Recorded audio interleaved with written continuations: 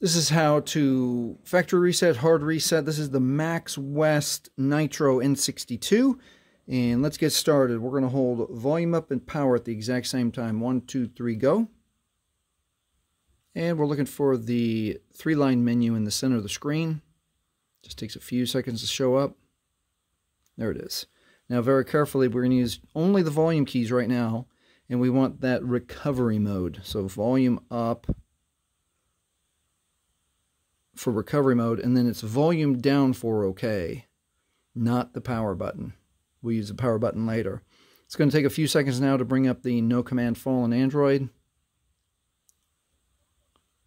And at the no command fallen Android, now we're going to hold power and then quick touch volume up. Hold down power, quick touch volume up, and that brings up the Android recovery menu for the Nitro N62.